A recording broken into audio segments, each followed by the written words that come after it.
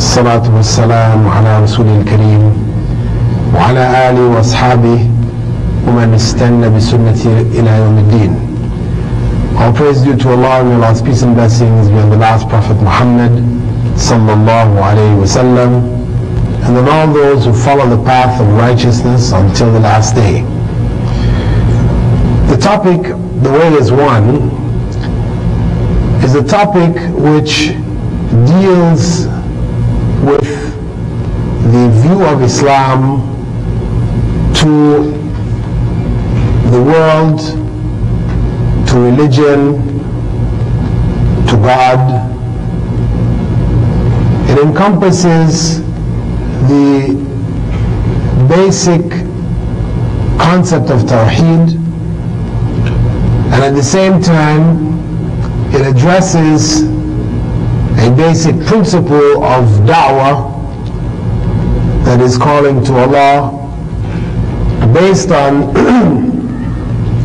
the realities of revelation, human beings in this world. Meaning that as we invite people to Islam, we invite them first and foremost to the oneness of Allah. This is where our da'wah, our call to Islam begins, with the oneness of Allah, as Prophet Muhammad sallallahu alaihi wasallam did whenever he sent emissaries or governors to various provinces. He would instruct them that the first thing that they should teach the people, educate them to, is the oneness of Allah. And if they had accepted this, then he would go on to the obligation of Salah. But everything began with the oneness of Allah, Tawheed.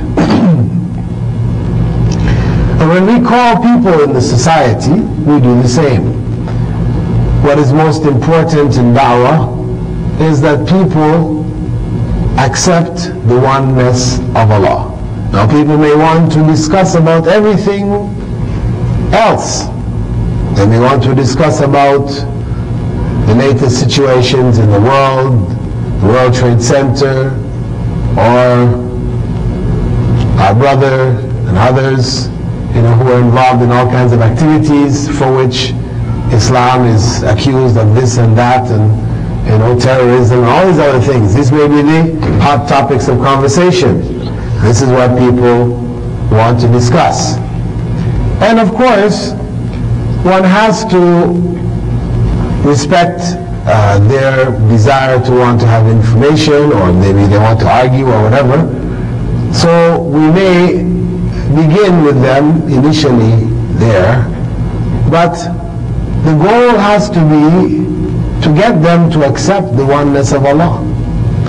Because ultimately all the discussion in the world will be of no avail, will be of no benefit, unless they come to the oneness of Allah. As the Prophet ﷺ said, "Man qala la ilaha illallah, dakhala al-jannah." That is the bottom line. Whoever declares that there is no God worthy of worship but Allah, that is the key to paradise. So therefore, whatever da'wah we give, whatever invitation we make, it should focus on the oneness of Allah.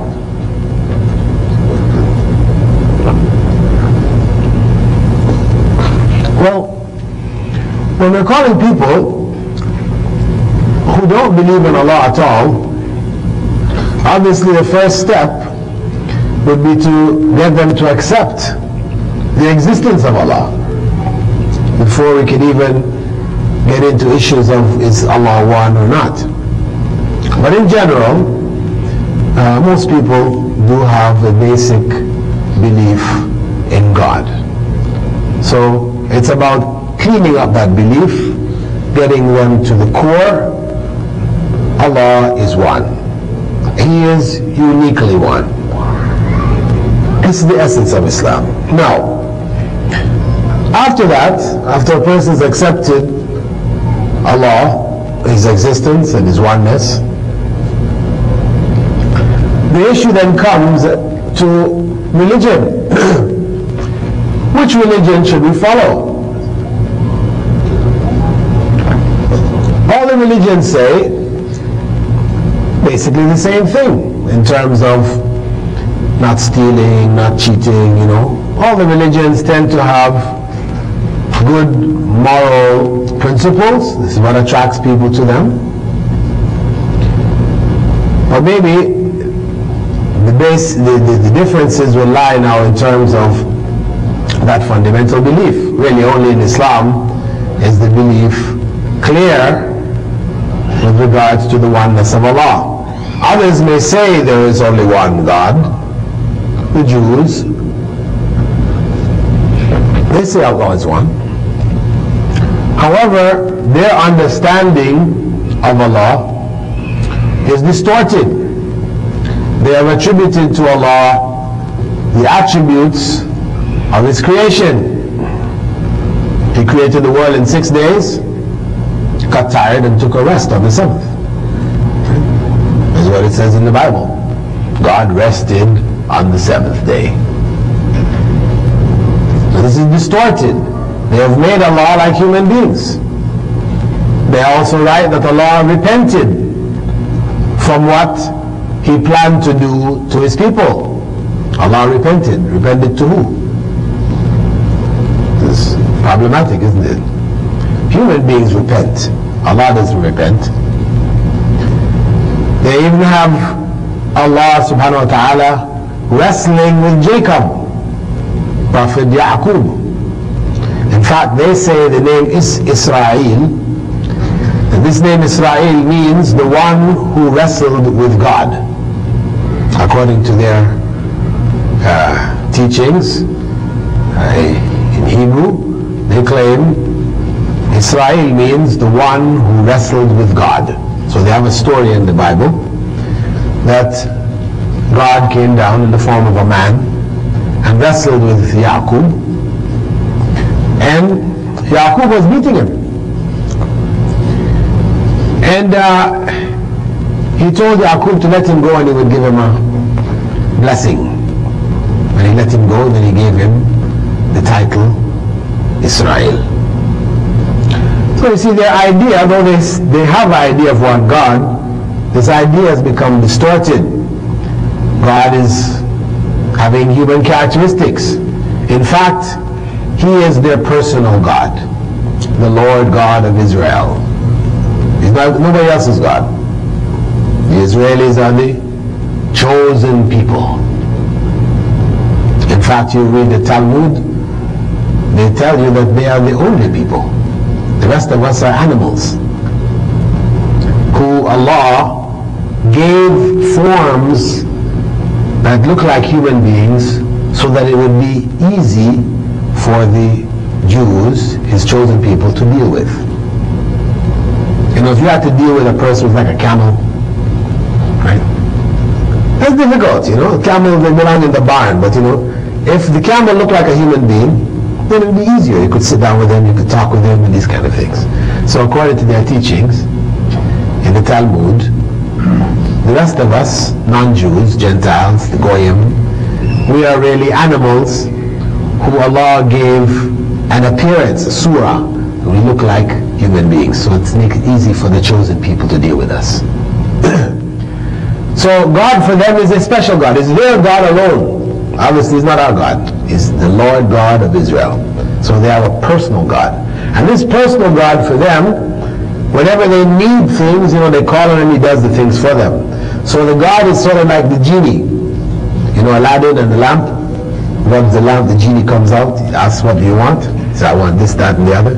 So God for them is functioning like a genie. A jinni in Arabic. Huh? Then for the Christians, they say we believe in one God too. But of course, that one God is three gods in one. How is that? Well, there's God the Father, God the Son, God the Holy Spirit. Three gods in one. One yet three, three yet one. So Jesus was God, and he prayed. It's mentioned in the Bible that Jesus prayed. So who was he praying to? Well, some of the people, when they get this question, they say, well, he was praying to show the people how they should pray. That's the problem. If he was praying to God, and he is God, you have a problem praying to himself. Nonsensical. So some try to explain it that way. But of course, that's not what the texts say. The texts say he called on God, according to their texts. So, this idea of believing in one God, they have different religions. Only in Islam is the belief in one God correct. And that's why we say there is only one religion.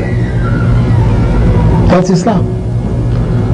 All of the other religions are fake, man-made. Human beings fabricated it. And if we consider the human race, leave aside the Jewish version of their explanation, if we consider the human race as one race, one people,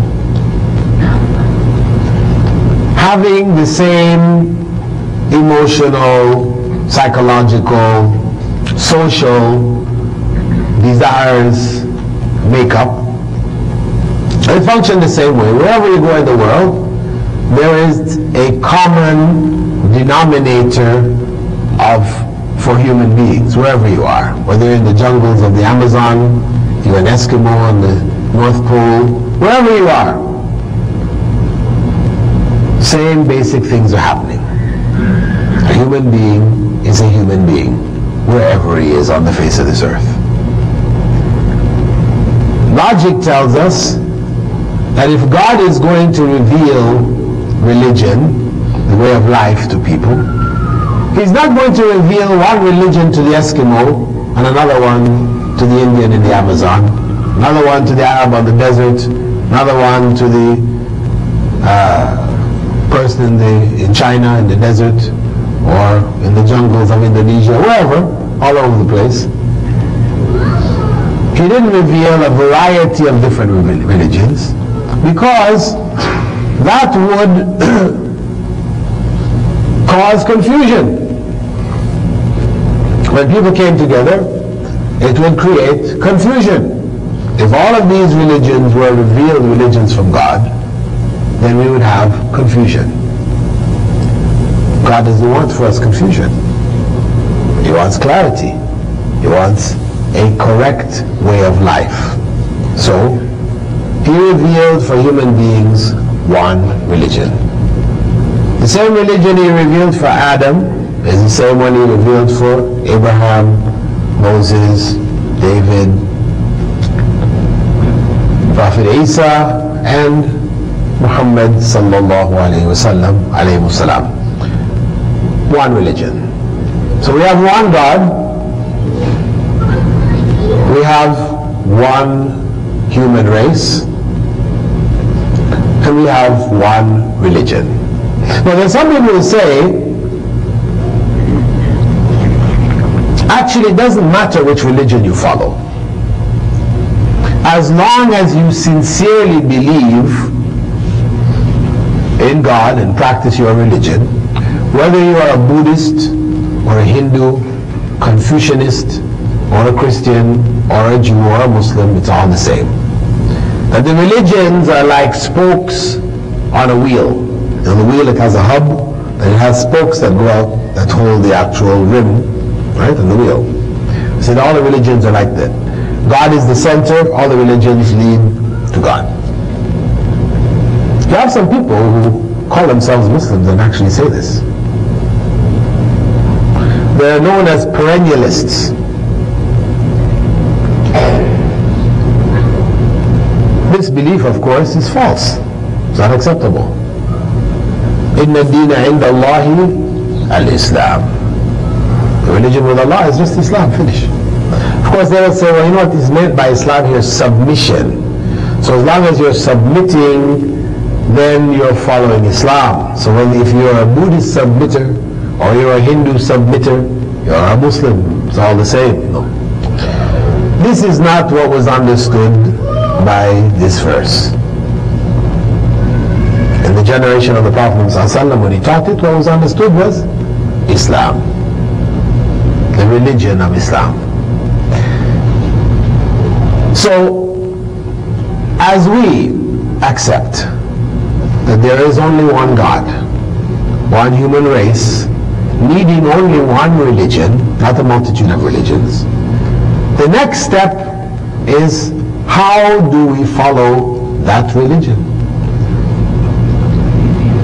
Again, you'll find people saying, you can follow it in a variety of different ways.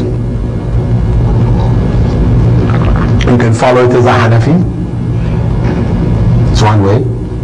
Or you can follow it as a Shiite, or you can follow it as a Sufi, or you can follow it, it doesn't matter really, as long as you are believing in Allah, pillars of Islam, Iman, then it's all the same. Spokes on the wheel. Back to our wheel again with the spokes. Allah is the center. The different spokes mean different ways you follow Islam. Now, just as we reject that, in the case of a variety of religions,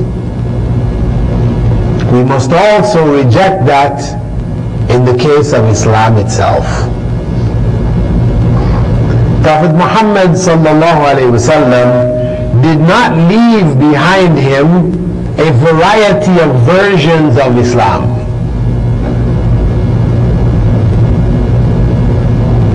He didn't leave different ways to follow Islam.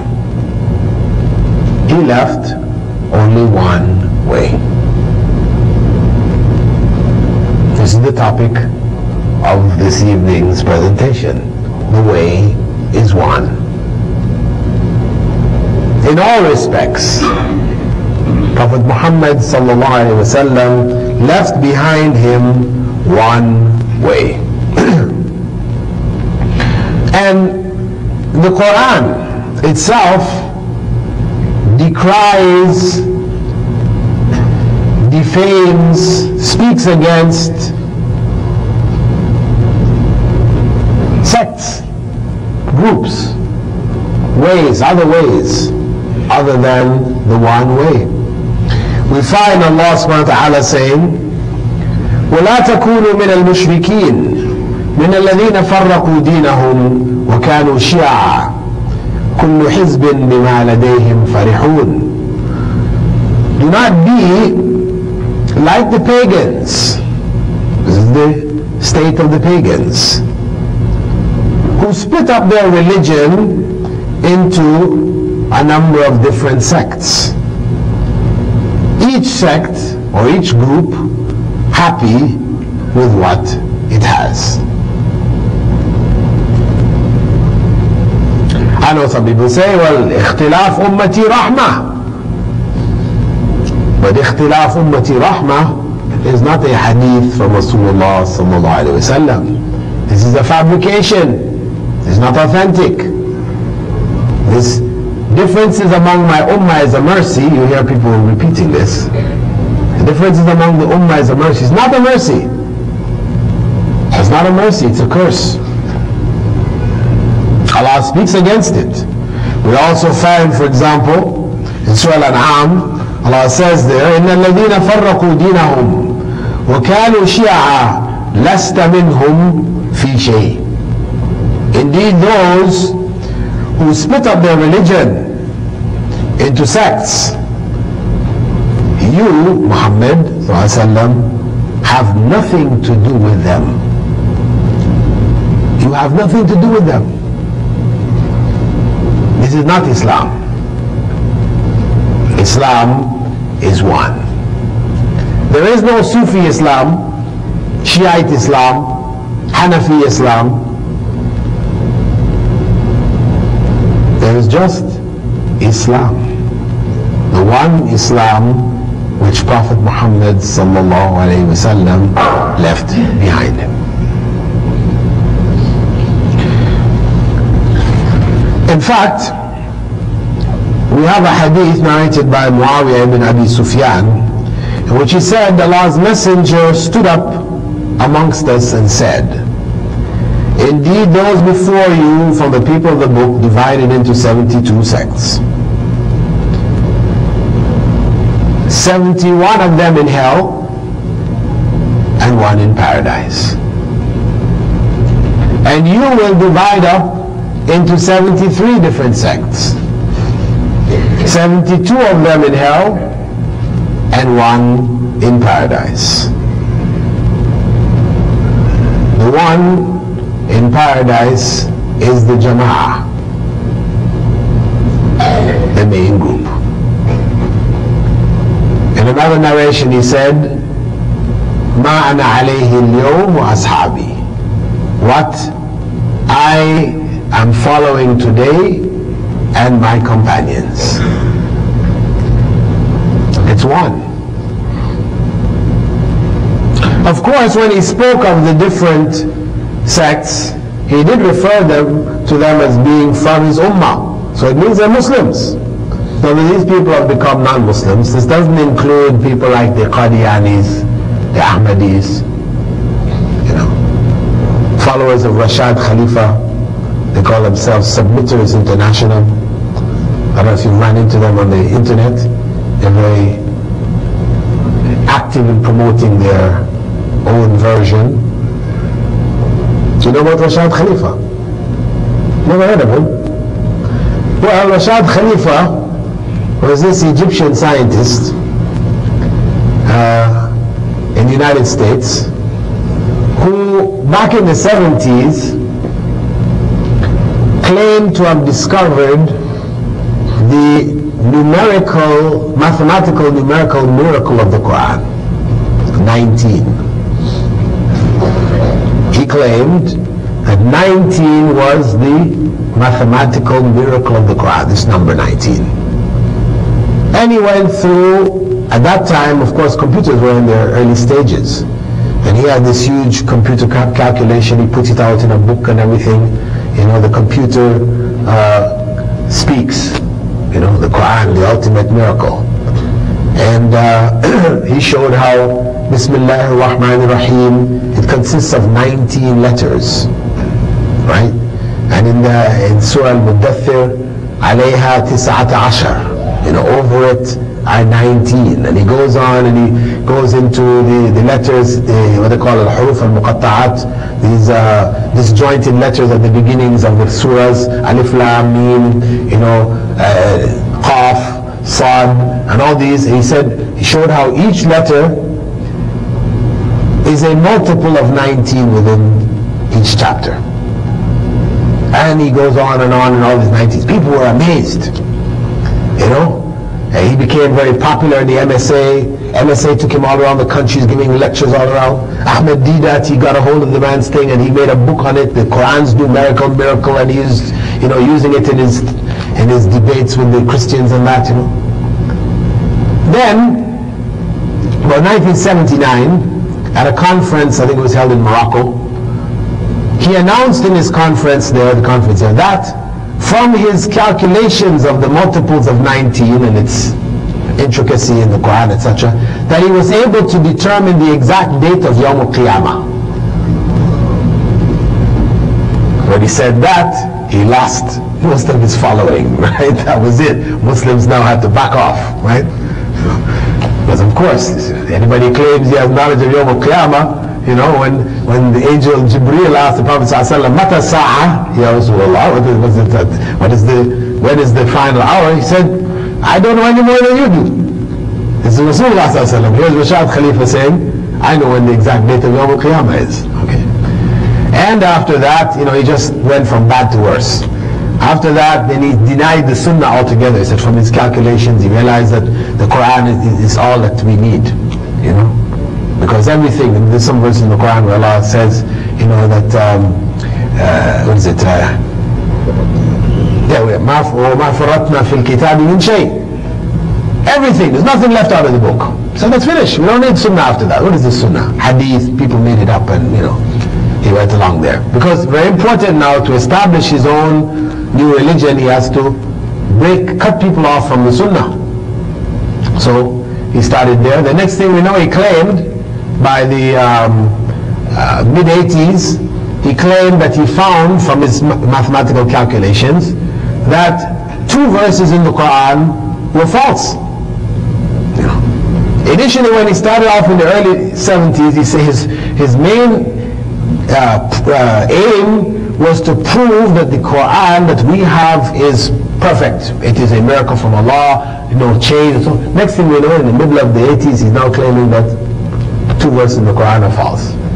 فَقَدْ جَاءَكُمْ رَسُولٌ مِّنْ أَنفُسِكُمْ, this ayah. And because these numbers actually, when the people were checking his calculations, they found that it was a bit off. So if you took out these 2 verses, then his calculations were right. So he said they must be false. Proof from the 19. Then by the late 80s, he claimed, what else? Prophethood. He said, I am the messenger of Allah. You know, the 19 proves it. Then he goes and shows how his name is, you know, you add up the letters and the values, it's a multiple of 19, and you know, it's in the Quran, and he goes into this story. And alhamdulillah, 1991, some brave brother went and assassinated him. He was assassinated in Tucson, Arizona. They found him in the morning, dead, stabbed to death. With his gun, he had his gun with him. And he had predicted before that nobody would kill him because he was a prophet of Allah. You know? So this was actual proof to finish him off. He was assassinated. They looked high and low to find out who it was, but alhamdulillah, whoever did it the right way. Not telling anybody. This thing has to be done, you do it, you're the only one who knows about it. MashaAllah. May Allah give him paradise. So that was the end of Rashad Khalifa. But his followers still keeping their stuff going, still promoting it. You know, it died out in the early 90s. It got very weak. You didn't hear very much from them. But with the rise of the internet, when they got out to the internet, they started promoting their things again. They call themselves, as I said, Submitters International. Okay? And of course, you know, Rashad Khalifa, when he denied Sunnah and everything else, then, you know, the religion became his own interpretation. They, in their mosque, I can't really call it a mosque really, in Tucson, Arizona, we call it a temple. In their temple, you know, the men and women prayed side by side in the rows. The soft men and women. The women, you know, they don't wear hijab, they wear a short sleeve, no head cover, and something, they pray side by side. Sometimes when he's not there, his wife used to lead salah. You know, this was their practices. In other words, he made his own religion. So somebody like that, we don't consider him to be, or in that group, Submitters International, or the Ahmadiyya, or the Qadianis, Mirza Ghulam Ahmad's followers. We don't consider them to be a part of Islam. When we talk about the 73 sects, they're not among them. These are people outside of Islam altogether. But Prophet ﷺ, when he spoke of 73 sects from the Ummah, he meant amongst people who are still Muslims, and they would divide up into some 73 different sects. But only one of them would be going to paradise. He specified there's only one. And he clarified that that one was the one following what he was doing, what he was following, and what his companions were following. So that represents the main understanding or path that we have to follow Islam. And we also have a hadith from Abdullah ibn Mas'ud in which he's mentioned that the Prophet ﷺ drew a line in the dust, and then he drew some lines on either side of it. That straight line, he said, this one in the middle is the path of Allah.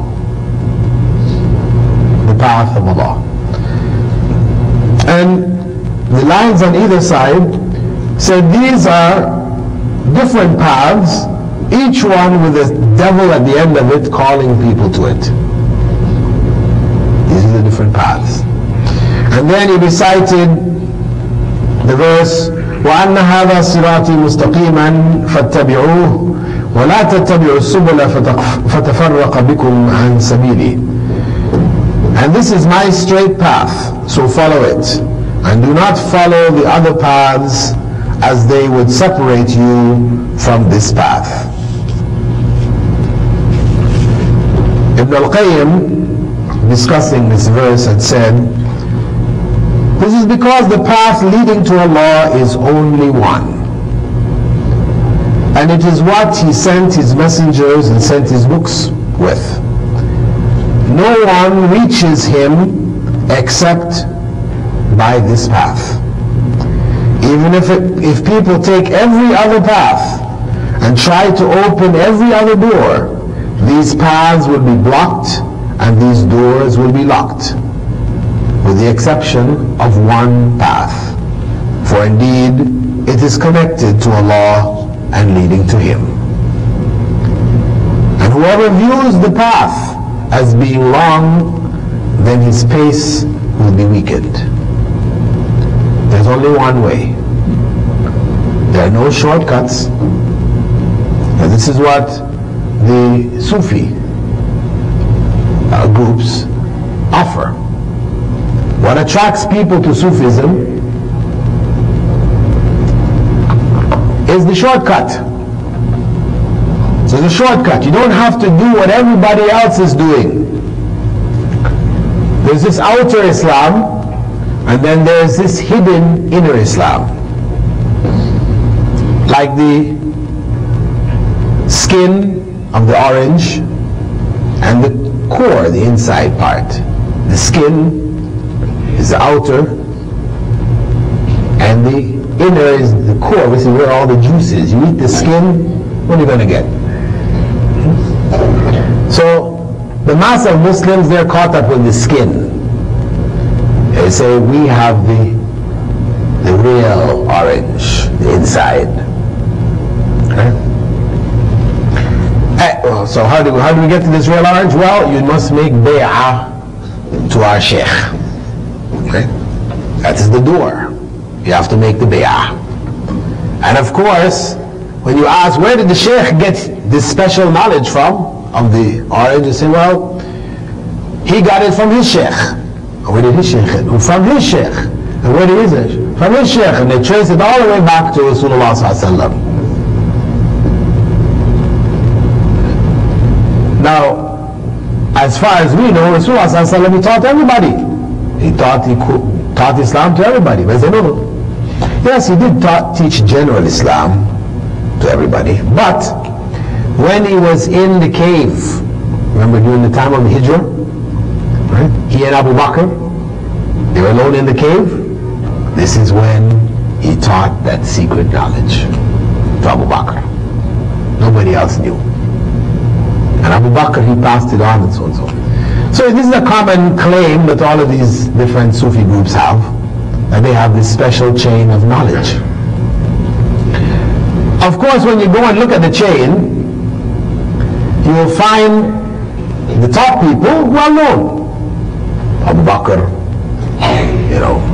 maybe Abdullah ibn Mas'ud, Al-Hasan al-Basri, they name classical people who nobody can deny these are righteous people. But now for them to link it up with their chain of milkshakes, they have to stick somebody in there to link, as their link. Who is that person? Anybody know who's the person they use? No. He's down the line. Huh? No. Mahdi? No, Mahdi is coming. No, the person they always stick in the chain, you can go back and check their names, is Khidr. Khidr is the one, because this is the whole thing, everything is about Khidr, so they stick Khidr in there, because according to their belief, Khidr is still alive. he is still alive and amongst us, like this. There's a figure in the Bible called Melchizedek. It said he has no beginning of time and no ending of days. He's an eternal being. So they said like Khidr is like this. He was alive at the time of Musa. He's alive till today. Of course, Prophet Muhammad had said to his companions on one occasion, he said, nobody who is alive on the earth today will be alive after 100 years. That's it, finish. Anybody who was alive on the earth at that time, 100 years later, finish. Nobody's living past that point. So what happened to Khidr? But of course, they select only hadiths which they want. These kind of hadiths that you don't hear it mentioned in the circles, because Khidr is a very important key figure for them, linking him up with the secret knowledge. And of course, they tell the followers, you must be to the Shaykh like Prophet Musa was to Khidr. In what sense?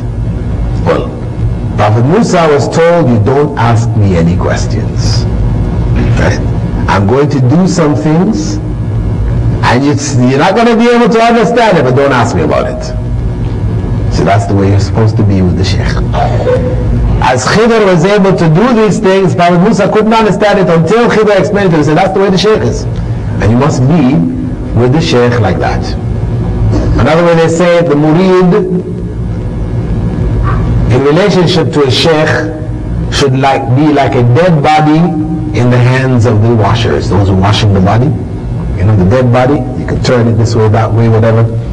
That's how you should be with your Shaykh. So, what does that mean? Practically speaking, you may see the Shaykh drinking alcohol in front of you. Right? And you don't question it. Khidr Musa. You don't question. Why? Because what appears to you to be alcohol is not really alcohol. It only appears that way. And with that's why you find a number of these different Sufi tariqas, they ended up in massive corruption, really serious corruption, incredible stuff, all on this basis, because the followers could not question. You don't question the Shaykh, you accept it. Now of course, reality is what? Can we compare ourselves to Prophet Musa? Can the Shaykh be compared to Khidr? No.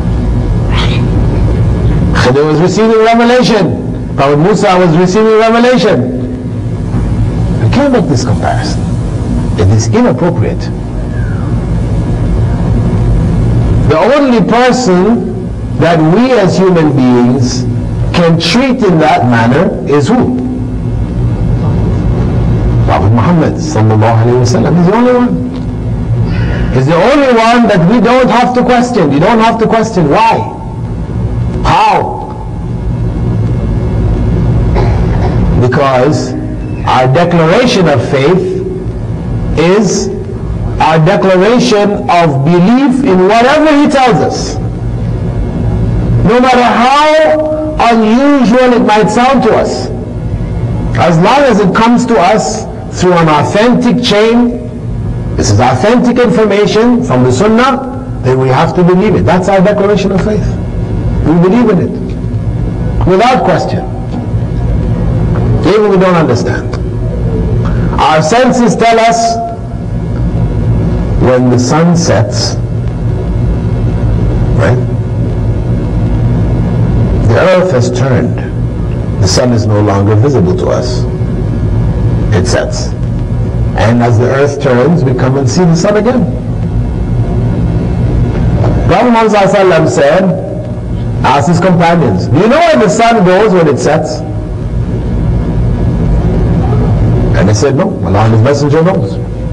He said, it goes and prostrates beneath the throne of Allah. And it doesn't get up from that prostration until Allah gives it permission, and then it comes back.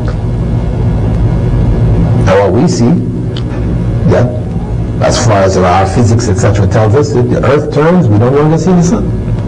But when the sun is set for us here, it's still visible for those in Vancouver, isn't it? And when it sets for Vancouver, it's still visible for those in Hawaii, and so on and so forth. So in other words, the sun is always visible somewhere on the earth, and it is always setting on somewhere else on the earth.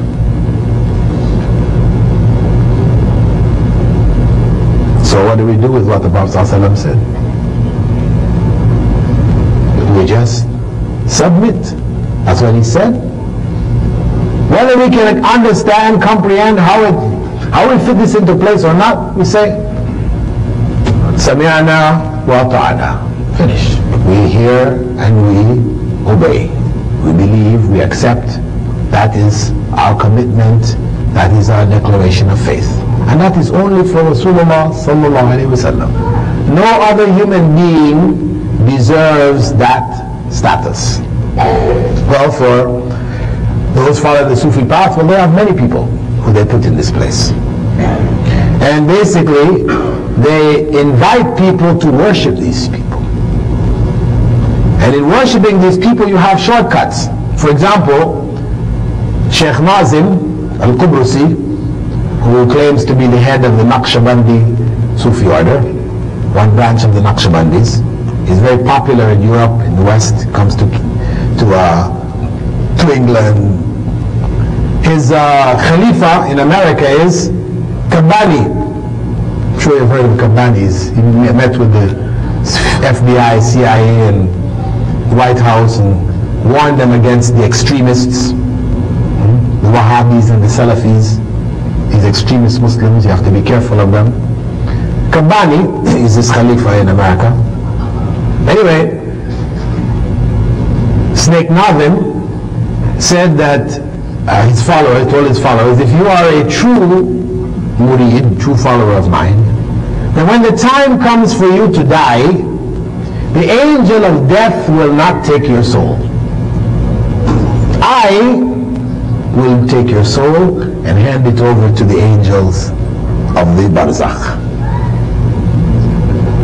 And when you are in that state of the Barzakh, state of the grave, and the angels Munkar and Nakir come and ask you, Man Rabbuk, Ma Dinuk, Ma Nabiyuk, I will be there to whisper the answers to you.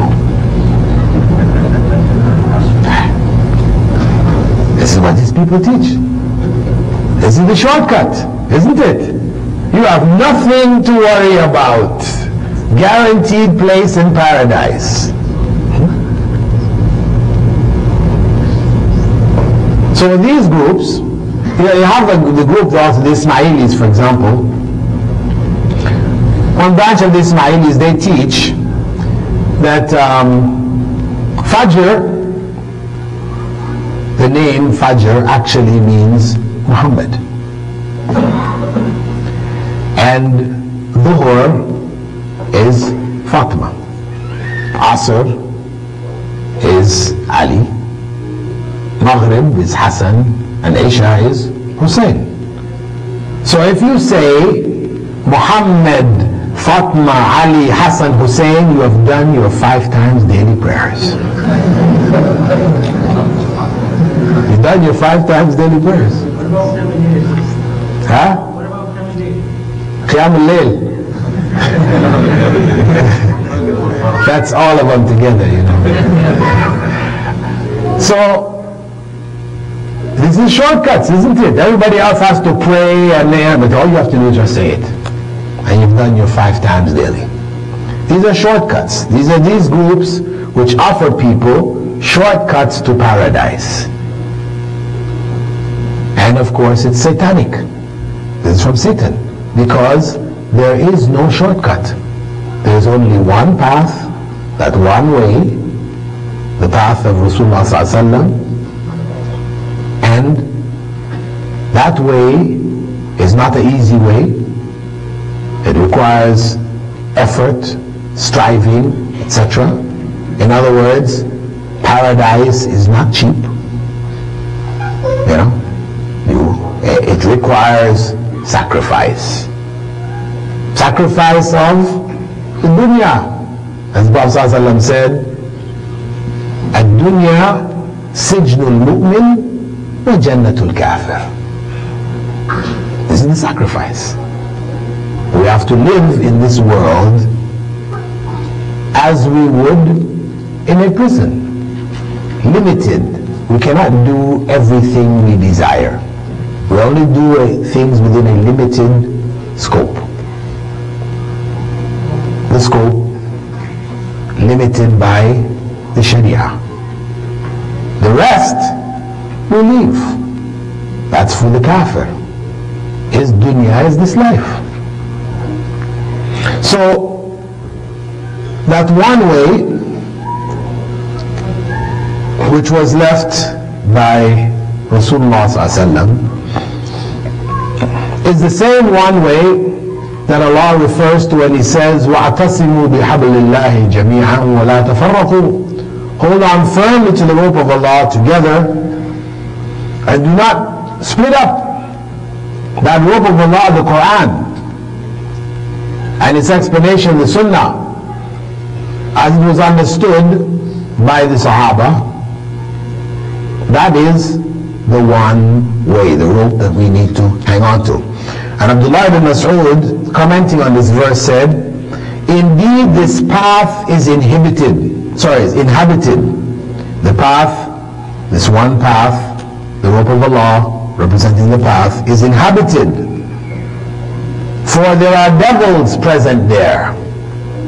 And they call out, O slave of Allah, come. This is the path, in order to prevent people from the path of Allah. So hold on to the rope of Allah. And that is the book of Allah. And this straight path, Prophet Muhammad ﷺ explained for us in detail. This was his responsibility.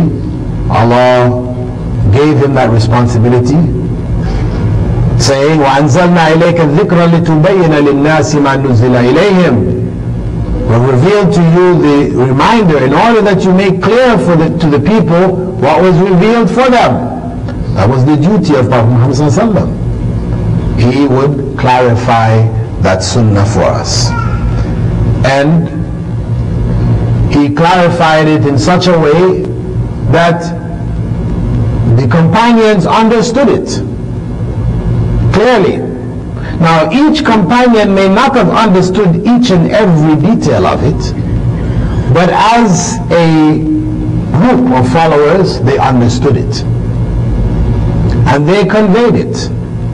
They narrated from him that he said, تَرَكْتُكُمْ عَلَى مَحَجَّةٍ بَيْضَاءٍ لَيْلُهَا كَنَهَارِهَا لَا يَزِيغُ عَنْهَا إِلَّا هَالِكٌ. I've left you on a clear white plain, whose day is like its night. Anyone who deviates from it falls into destruction. So the religion and its teachings were clearly left behind. The companions, they conveyed it to the next generation and to the generation after. And as it was conveyed, those who studied it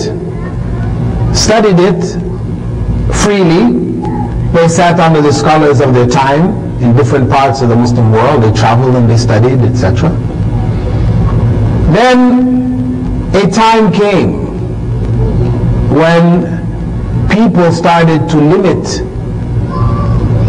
the sources of that information to set individuals. And we had arising out of that period the four schools of thought, the four madhabs. And with it, you had further decline and degeneration in understanding of the path, to the point where the four madhabs became like four different religions. Where it was ruled in the Hanafi madhab, that they were not allowed to marry Shafi'is.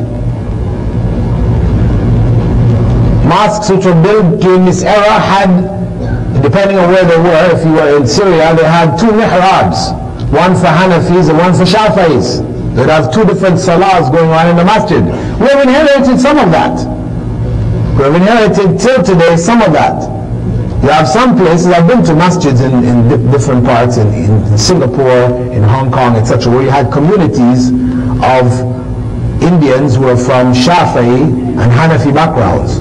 So they will have Asr for the Shafi'is and Asr for the Hanafis. They had two Asrs, Asr prayers. So some of it's still around. Anyway, we know that around the Kaaba itself, they had 4 different maqams. They call maqam, you know, everybody knows maqam Ibrahim. This is the one we go make hajj, you know, we pray 2 salahs in that vicinity. But prior to 1925, for hundreds of years before that, you had other maqams. Not just that one, you had a maqam which they call maqam Hanafi, maqam Shafi'i, maqam Hanbali, and maqam Maliki. And what used to happen is that when the time for Salah came, an Imam from the Hanafi madhab, he would go and stand under the maqam Hanafi. And the Hanafis who were making tawaf were in the Kaaba praying, or whatever, they would line up behind him and they'd pray. When he was finished, then the Maliki Imam, he would go and stand under the maqam, and all the Malikis would pray with him. So you had 4 different salahs going on around the Kaaba for the 5 times different prayers. And people justified it. Felt very, you know. In fact, you have, till this day, people, things kind of died out. After a while, this rigid divisions, it's kind of died out in the 20th century. But you have people who are trying to revive it and people who promote it. They'll say, for example, if you don't have an imam from one of the madhabs, then your imam is Satan. If you don't have an imam, your imam is Satan. And there was one writer, a Turkish writer, who was this Hanafi fanatic. In his book, his name was Hussein Ishik. In his book, where he writes there that one of the questions you will be asked in the grave is, and what is your madhab?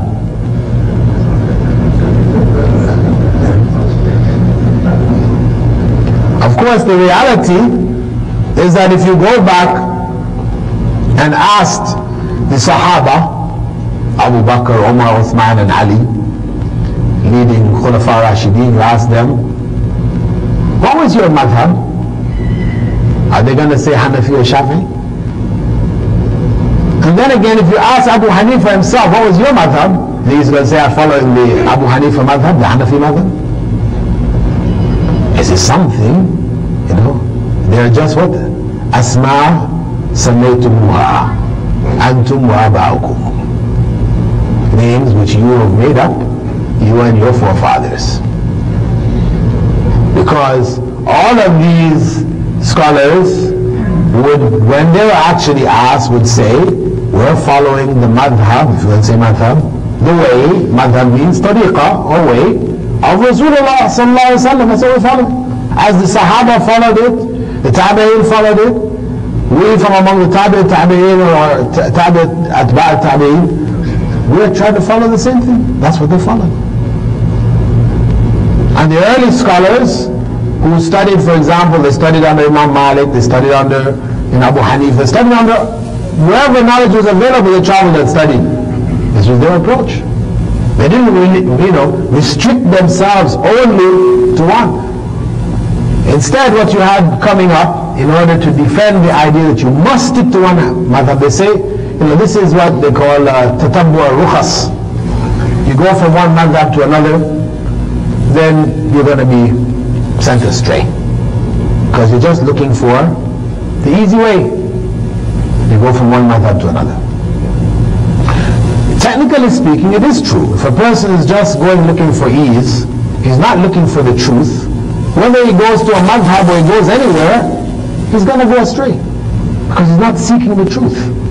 But those who are seeking the truth, the fact that you ask one scholar, you ask another scholar, you ask another, and you hear the evidences that they're bringing and you follow the one which convinces you, this is the right of each and every human being to follow what sounds convincing and accurate from somebody who they respect, etc. This is the right we all have. Nothing wrong with that at all. Instead, what happens with these guys is that they get caught up when they get locked into these madhab type things. You find them making some of the most peculiar rulings. One of the rules I heard, there are some people who are from the Shafi'i madhab, they told me, scholars in India, tell them, when you're going to make Hajj, because according to Hanafi, it's a Shafi'i madhab, if you accidentally touch a woman, your wudu is gone. Right? And that will create all kinds of problems for you. In different places you're moving, you can't help but touch women. So, to avoid all the problems that are going to come when this happened, they said, the scholars told them, that when you are making your intention for Hajj, you make the intention to be a Hanafi at the same time. So you go make Hajj as a Hanafi. When you come back, you make your intention to be back to Shafi'i. Because Hanafi's position, if you touch a woman, doesn't break your wudu, regardless. So, of course, this is ludicrous. This is ludicrous. The proper way is to find the evidence. The one who is correct, that's what you follow. The other one, you leave it. You shouldn't be flipping back and forth like this. So, this whole issue of madhab is not to say that a person cannot follow a scholar who has been trained from a particular madhab. No, we can. That is the training of that scholar, the knowledge he passes on to you, it is from that madhab. It is permissible for us to follow. The common person, as they say, the common person, basically, his madhab is the madhab of the scholar that he follows. Whatever the scholar is following, he has to follow it. He has no choice but taqleed here. His only point of ijtihad, because everybody has to make some ijtihad, his point of ijtihad is only in choosing which scholar he will follow. He will make taqleed of. That's what he is. So, it doesn't matter really. A person may choose any scholar who is reputable, etc., practicing to follow this individual, but he follows it seeking an understanding, meaning he doesn't just ask the scholar and the scholar tells him yes, no, right, wrong, just like this. No, he finds out what's the evidence. The scholar explains to him, well, this is the case, this is the hadith, this is Quran, whatever, so on, so he follows it in that way. Ala basira. Having knowledge in that following. So, if he asks another scholar and he finds better evidence with that scholar, seems to be much more supporting a stronger presentation, then he follows that. It's not a problem. This is not tatabbu al-rukhas. This is not running after, loopholes. This is seeking the truth and following what appears to you to be the most accurate. Now, on one occasion, Urwa ibn Zubair said to Ibn Abbas, whilst Ibn Abbas was teaching about making Umrah in the 10 days before Hajj, he said to him, woe be unto you, wayhak. You are sending people astray. You are instructing them to make Umrah in the 10 days before Hajj, and there is no Umrah then. Ibn Abbas said to him, go ask your mother. The mother the mother of Urwa was?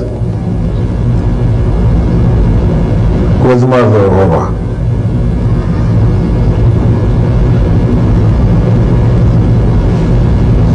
Asma, the sister of Aisha. Says, go ask your mother. But Urwa is insisting. Indeed, Abu Bakr and Omar didn't say the same thing. Right? He knows that his mother doesn't agree with that. His mother says the same thing that Ibn Abbas was saying. But Abu Bakr and Omar, they didn't say the same thing. And they have more knowledge of Allah's Messenger and are more in keeping with his sunnah than you. Urwa was quite,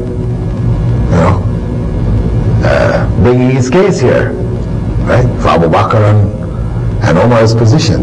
And Abbas said, so this is where you are coming from. We come to you with Allah's Messenger, and you come to us with Abu Bakr and Omar.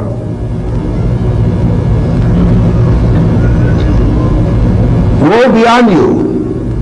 Are they more preferable to you, or what is in Allah's book and the sunnah of his messenger, which he left among his companions and his ummah? I see you fallen into destruction. I say Allah's messenger said, and he says Abu Bakr and Omar forbade. See, that tendency existed even amongst the Tabi'in, amongst the Sahaba. This tendency to want to lean to notable individuals, Abu Bakr, Omar is the first Khalifa, second Khalifa, their opinion, etc. It's not true. People tend to lean like that. But the bottom line is, if the statement of Allah's Messenger is brought, then it is unacceptable to go to anyone's opinion. This was something which was unanimous amongst the leading scholars who they now attribute madhabs to. They were unanimous on the position that when a hadith from Rasulullah ﷺ was brought, it was unacceptable for a Muslim to go to the opinion of anyone else. Not acceptable.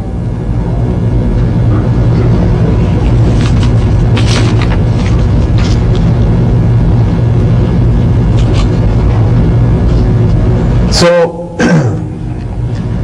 we find that the understanding of the Sahaba, whereby precedence was given to the Quran and the Sunnah, this is the correct understanding. The leading scholars who we look now at as being the scholars of the madhabs, that was their understanding, that's what they sought to follow.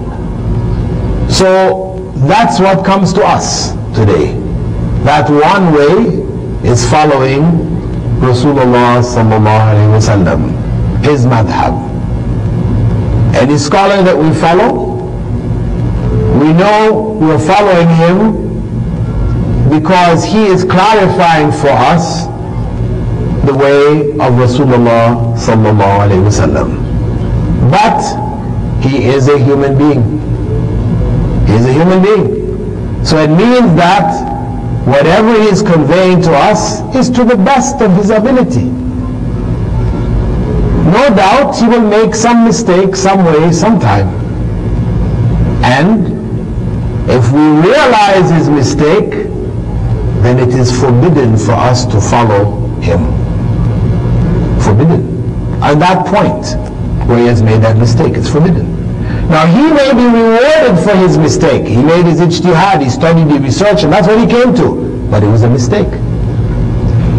Prophet ﷺ said that the judge who makes the ijtihad, and he's wrong, he gets one reward. If he's right, he gets two. So that scholar that we're following will get the reward for his mistake. But for us who knows it's a mistake, for us to follow it is wrong. There's no reward there for us. We can't say, well, we're just following the scholar. No. If we know evidence indicates other than what the scholar is saying, then we are obliged to follow the evidence. This is why when Imam Malik was asked, if a person followed a Sahabi, a companion of Rasulullah sallallahu alaihi wasallam, in everything which he did, would he be on the correct path? And Imam Malik said, no. Unless that companion was himself correct. Because the truth is one. Al-Haqq wahid. The truth is one. And the only one free from mistake is the one in that grave. He pointed to the grave of Rasulullah sallallahu alayhi wa sallam. So, this is what Islam calls us to.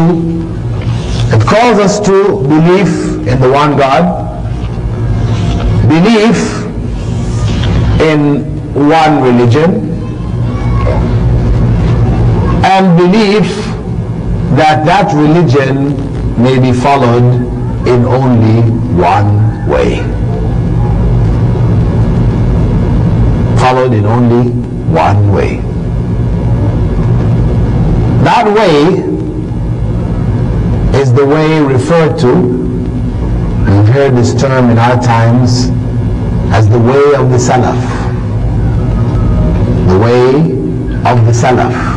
Salaf being the righteous early generations of Muslim scholars, from the Sahaba and those follow them. That's what the way of the Salaf is.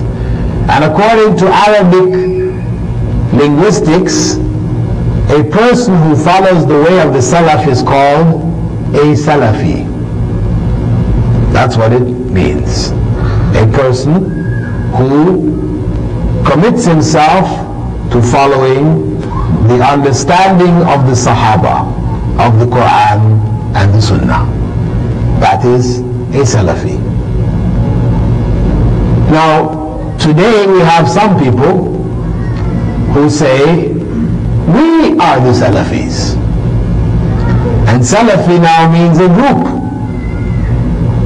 A group which is an exclusive group, limited to only certain people.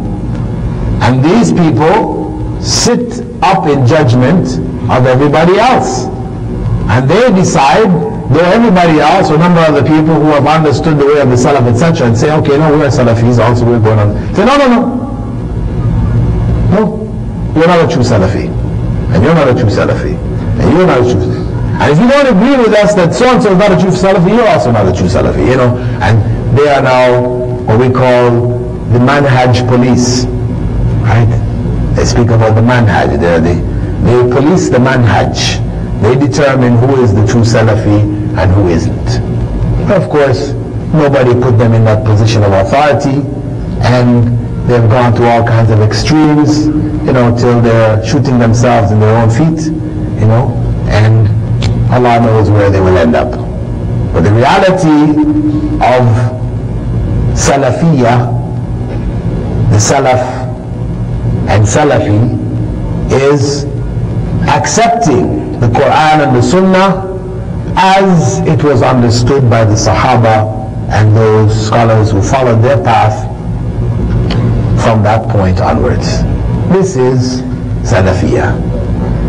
Whoever accepts that and tries to live by it is, quote unquote, a Salafi. Salafi is not another group, organization, etc., but an approach to understanding the Quran and the Sunnah. Now some people might say, well, why do we have to even use this name Salafi? Why bother? Well, one could say, why do we use the name Sunni? We use the name Sunni to distinguish between those who are following the Sunnah and those who are following the Shia.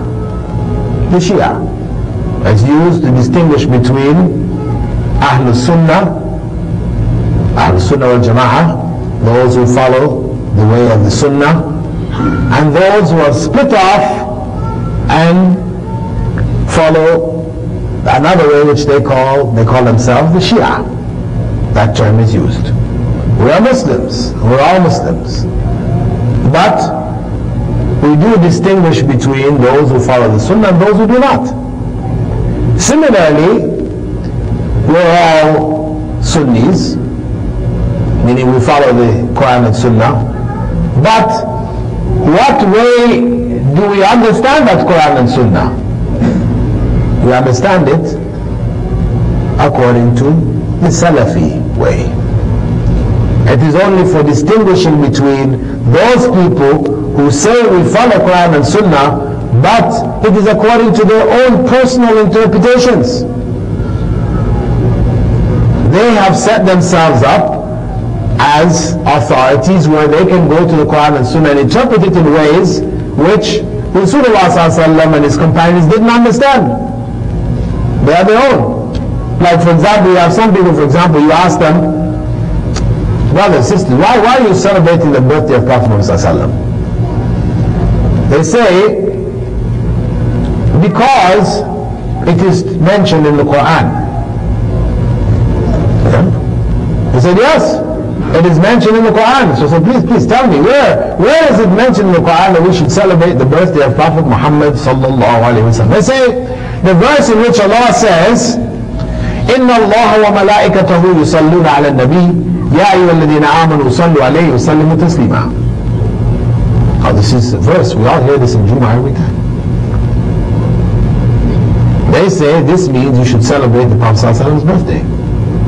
إِنَّ اللَّهَ وَمَلَائِكَتُهُ يُصَلُّونَ عَلَى النَّبِيِّ. Indeed, Allah and His angels send blessings on the Prophet. O you who believe, send peace and blessings on the Prophet sallallahu alaihi wasallam. This is what we understood. This means for us to say sallallahu alaihi wasallam. اللهم صل على محمد وعلى آل محمد كما صليت على إبراهيم وعلى آل إبراهيم إنك حميد مجيد. This is what we understand. But these individuals say, no, yeah, that's true, but it also means we should celebrate the birthday of the Prophet sallallahu alaihi wasallam. Where did you get it from? Well, this is what the shuyukh said. Our sheikh said that, and this is the point. We say, did the Sahaba understand it that way? Oh, maybe not. Why? Because they weren't celebrating the birthday of the Prophet ﷺ. The celebration didn't start until some 400 years after the time of the Prophet ﷺ. In fact, it started in Fatimid Egypt, when Egypt was ruled by the Fatimid Shiite dynasty, and they started the celebration of the Prophet ﷺ's birthday on the day when he died. Because they really didn't know when he was born. 12th of Rabi al-Awwal is not established fact that the Prophet ﷺ was born on that day. It is established fact that he died on that day. But that he was born, we really don't know what day he was born on. So the Shiites began it. So this claim that that verse from the Quran is proof, or that means we should celebrate Prophet ﷺ's birthday. See, if we don't have any means of determining is that right or wrong, we're lost. Or like the Shiites, for example, what they say concerning the verse in Surah Rahman, Maraj al-Bahraini al-Taqiyan, right? The two seas come together, right? We understand it is the fresh water and the salty sea, bodies. We understand elsewhere in the Quran Allah speaks about the fresh water bodies and the salty. They say, no. That means Ali and Fatima. And when Allah goes on to say, مِنْهُمَ اللُّؤْلُ وَالْمَرْجَانِ, that the pearl and the coral come from it. We all know what the pearl and the coral is. They say, no. That's Hassan and Hussein. So anybody can say it. What is our basis for saying that's not true? That's their claim. Our basis is that wasn't what the Sahaba understood. No Sahabi had this understanding. Therefore, what you are coming up with, we don't accept. This is the correct way to approach the Quran and the Sunnah, according to the understanding of the Sahaba. It is the one way. The way is one. That is the only way. It is the way of the saved sect about which Prophet ﷺ had said that they would remain amongst us a group who would be holding on firmly to the religion in the correct understanding, and it would not harm them, no matter who went against them or who betrayed them, etc. They would remain ظاهرين على الحق حتى يأتيهم أمر الله. They would remain firmly standing forth for the truth until the last day catches them. That is the one way. Barakallahu fikum.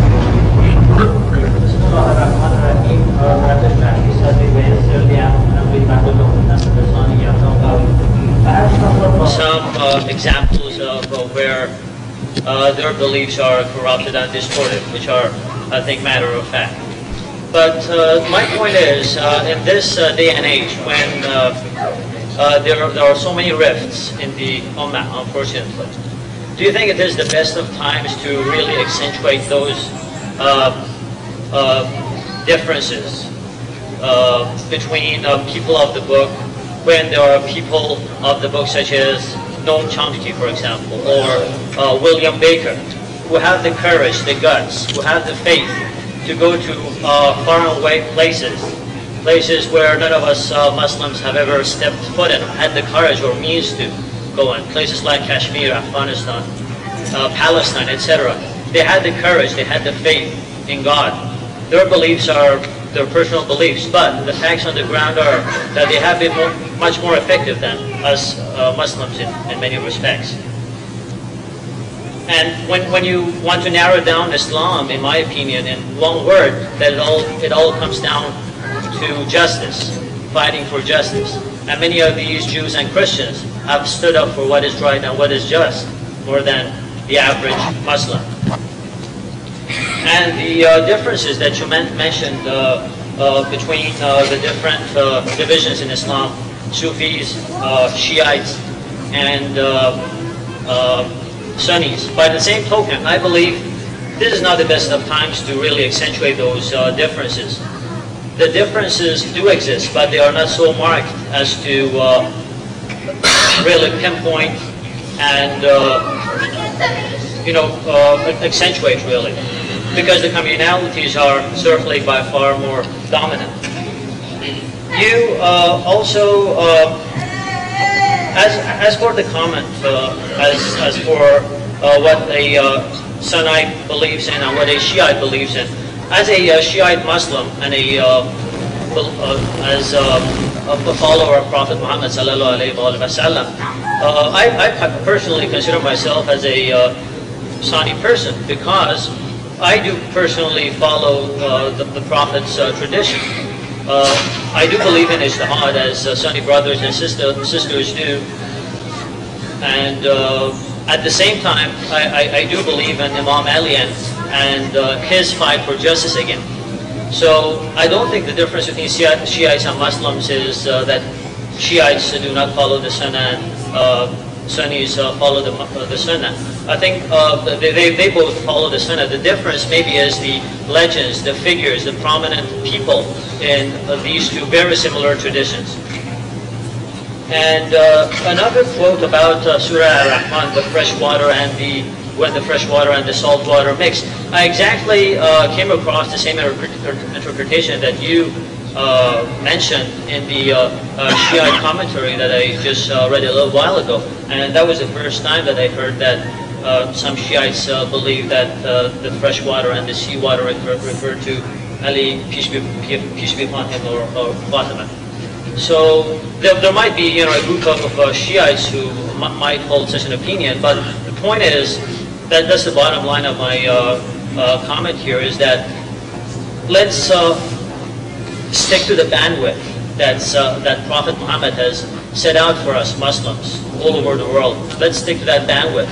And if you want to narrow it down so much and emphasize and accentuate the differences, it all comes down to, I'm going to follow this, I'm going to follow that, so there's going to be as many ways, there's going to be as many sects, there's going to be as many cults as there are human beings. Let's stick to the bandwidth. The bandwidth is set out by the Sahaba, as you well said, is set out by Prophet Muhammad sallallahu alaihi wasallam, And that's the bottom line. I don't believe this is the right time to accentuate the differences. Thank you very much.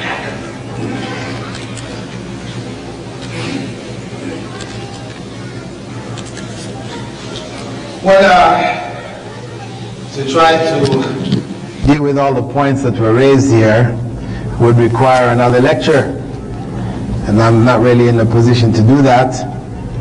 For the sake of the sisters who perhaps would not have heard the points raised by our brother here, I will just deal with them point by point. First point he raised was concerning Christians and Jews, that we should not be exaggerating or even focusing on the differences between us and the Christians and the Jews. Well, because there are amongst the Christians and possibly amongst the Jews too, some who are very brave individuals who have gone into areas of conflict and spoken on behalf of Muslims, etc. So to stress these differences between us and them is to kind of sideline their efforts and these kind of things, when some of them are doing even more than many Muslims are doing. This was the brother's first point.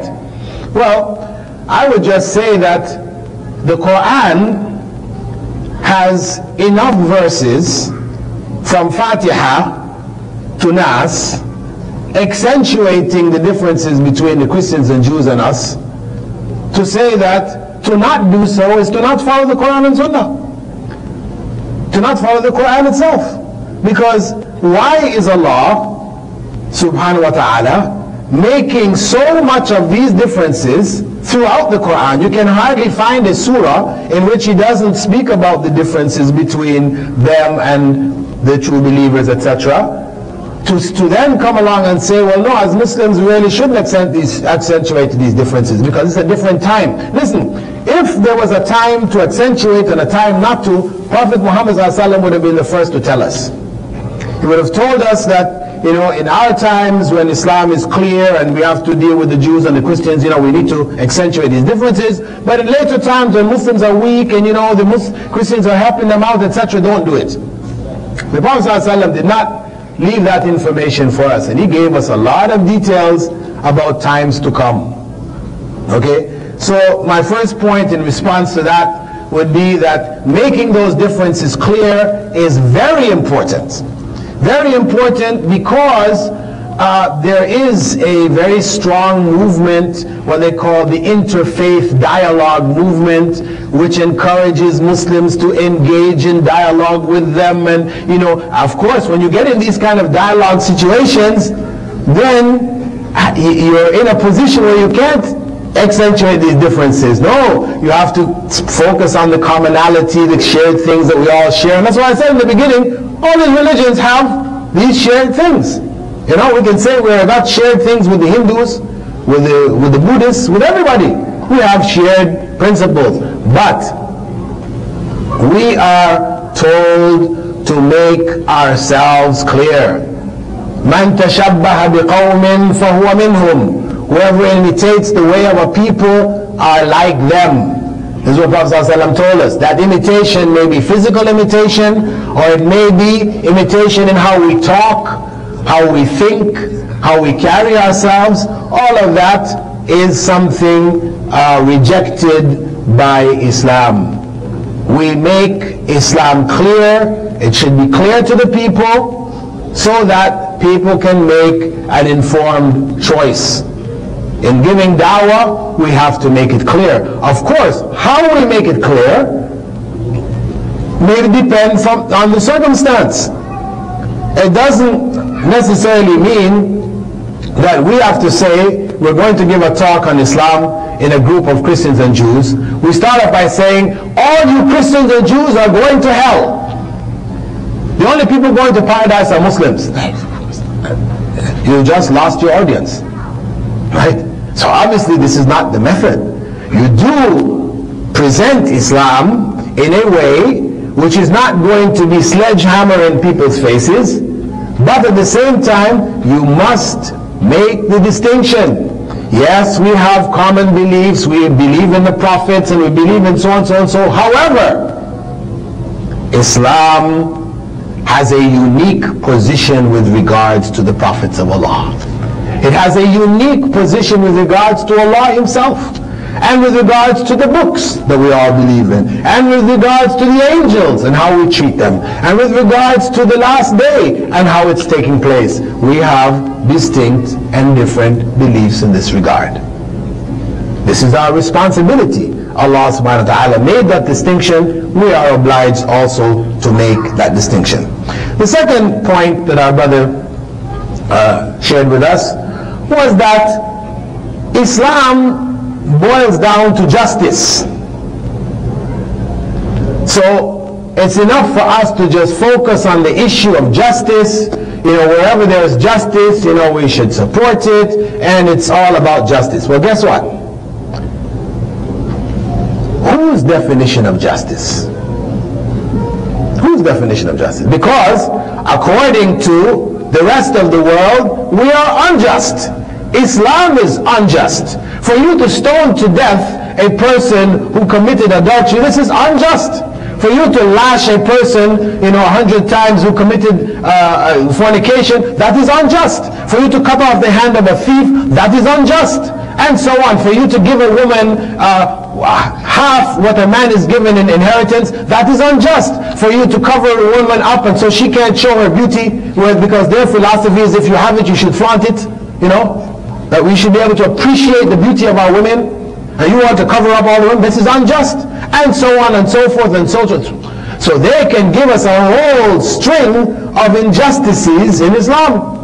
Islam is unjust from top to bottom as far as they're concerned. So when we're talking about Islam means justice, it is justice from the perspective of Allah, from the perspective of Islam. And the other systems, Christianity, Judaism, the secular democracy of the West, this is injustice. Though they claim to stand for justice, they are unjust. They are unjust in the sense that they do not give the rights which God has prescribed to human beings as they are supposed to be given. They don't. They will kill, for example, in America, United States of America, they kill 1,300,000 babies every year in abortions. 1,300,000 every year. And they are screaming, human rights. Hey, we believe in the right to life. Right? So their injustice is firmly embedded in their system. Their system of democracy is an unjust system. So I would not sum up Islam as justice. I would sum up Islam as Prophet Muhammad ﷺ summed it up as morality.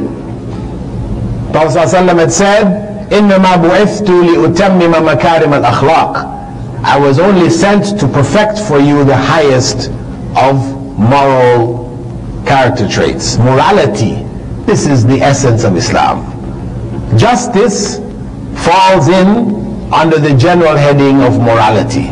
Islam calls to morality, and when we're giving dawah, it's important to stress that we stand for the moral principles which are universally accepted and which are revealed by Allah.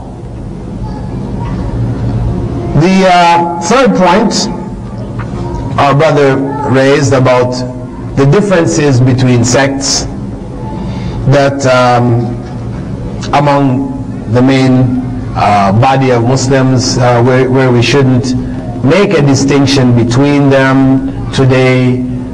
Well,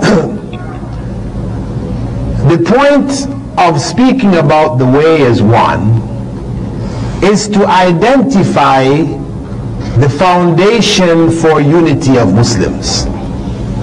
Because as Imam Malik had said, Muslims of the latter days will not be able to correct themselves and their situation except by the same way that the Muslims of the first generation did. That is the only way. That is the one way. The banquet is in that one way. It is the only way for success. And as Muslims, we need to know it. Just as people, when they look at the religions around the world, we need to say Islam is the only true religion. It's the only way to God. We shouldn't be afraid to say it. Everybody else is saying it. In the end, it comes down to the evidence. What evidence do you have? And we will say, okay, we believe it because of this. That's why we believe it. In the same way, we follow Islam in one way based on what? The evidences. Allah subhanahu wa ta'ala in the Quran has identified the way. Prophet Muhammad sallallahu alaihi wasallam had clarified the way. So we understand there is one way. It doesn't mean that one may not have a difference of opinion. The companions had difference of opinions. We may have differences of opinion, but in general, we follow one way. If we say, back to the banquet example which you gave, that Islam is like the banquet. Everyone can come and take from the, they call it, what do they call it?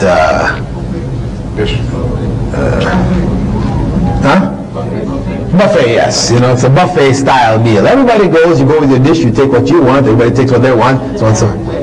Huh? Or the bandwidth. I thought you said banquet. Okay. The wide band. Well, it's not extremity to extremity, it's a strict bandwidth, right? Okay, then we're talking about the Sirat al-Mustaqim, then we're talking about the one way. Yeah, it's one way. Okay, fine. So I can leave that example off. So, in speaking about that one way, that Sirat al-Mustaqim, the Sabil, because when Allah has, Prophet ﷺ said, Inna hadha sabili mustaqima, Inna hadha sirati mustaqima, fattabi'u, wa la tattabi'u subula. He said, sabili is sabil, the term for the way is one, a singular, whereas the deviant ways are many, subul, a subul. So the distinction is made there, that the way is one way. And that way was the way, as I said, understood by the companions. And this is the foundation for unity. Because if we don't identify a foundation, then everybody has his own interpretation. Just like Christianity, we end up like Christianity. In Christianity, everybody has a church. You just have to have a new idea. You have some people who can follow it, you can set up your own church. So you have no end of churches. So many different ways. That is Christianity. Judaism, you got the, Orthodox, ultra-Orthodox, you have the liberal, you have the, how many different ways? No. For us, we have one way. Now, the final point which our brother raised was Sunni Shiite differences. Well, he said he follows the Sunnah, and it's the same. Basically, he feels he's Sunni, and Shiite Sunni, basically they're following the same thing. The only difference is the issue about Ali, and some of his descendants. Well, yes, the issue boils down to the imamate. That is the biggest issue.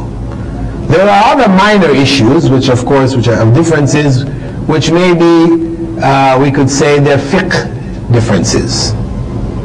Fiqh differences. Where Shiites, for example, permit temporary marriage. You can get married for an hour. Whereas the main body of Muslims say, no, we don't have that. These are still fiqh differences. The main issue is about the imamate. And the difference essentially is that for Shiaism, the imams have become intermediaries between human beings and God.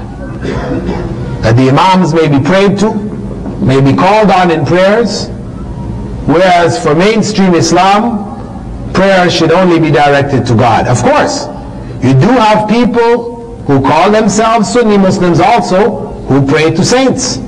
And they have set up intermediaries, and this is what Sufism basically has promoted, the concept of an intermediary between one and God, who you may call on in prayer or pray through, or a variety of different routes. And that, can I finish speaking please? Sorry. Can I finish speaking please? Let me finish. I waited patiently and allowed you to say everything you wanted to say. Now allow me to finish speaking. You know, and later if you want to get back, we can get back. I'm saying that this is the essential difference that distinguishes Shiites from Sunni Muslims, that they have attributed attributes to the Imams, attributes which mainstream Islam considered to be unique to Allah, among them attributes of omniscience, knowing all things, knowing the past, present and future, etc. And these are in the books that are a main part of Shiite belief systems. And these differences lead Shiites to put their Imams as intermediaries. And anyone who does that, whether they are Shiite or whether they're Sunni, this is considered a deviation from the original message. The original message is that we worship Allah alone, we put no one between ourselves and Allah, we don't call on anyone besides Allah, as the Prophet ﷺ had said, ad-du'a huwa al-ibadah. Calling on anyone besides Allah is an act of worship. Sorry, I need to make a very important correction here. That's not Shia praise the Imams. That's false. That's absolutely untrue. No Muslim prays to anybody but God. And one single Shia have I ever heard pray to the Imams. That's false. Okay, hold on a second. Let me respond to that because it's doing point by point. Well, you can contact the organization called Tarsili, what's it called? Tarsili Quran. This group, which is in New York, where you can order Qurans from, a Shiite organization which distributes Qurans, including the Quran which is translated by Shiite Shakir, this individual, Muhammad Shakir or somebody, translated the Quran. And he has books there of prayers, prayer books. And you can order from him the prayer books. And in those prayer books, and I have a copy of the prayer books, there are prayers directed to the Imams, calling on the Imams, Ya Ali, Ya Hassan, Ya Hussein, in prayer. You can find these in the writings of Ali Shariati. In the many books of his which are translated to English, you can find him directing prayers directly to Fatima, Ya Fatima, etc. And these are clear evidences. And I know Shiites also. You know, I've lived among Shiites, and they do say that they pray to the Imams and through the Imams. And not only that, we have people who consider themselves to be Sunni Muslims who do the same.